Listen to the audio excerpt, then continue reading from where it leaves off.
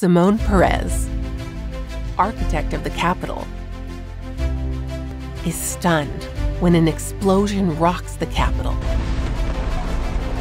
collapsing the tunnel which connects the House and Senate chambers and trapping several people. Simone promptly assembles an interagency committee to help her assess the damage to the Capitol and develop a strategy to rescue survivors. She also assumes responsibility for briefing the press, making her job even more daunting.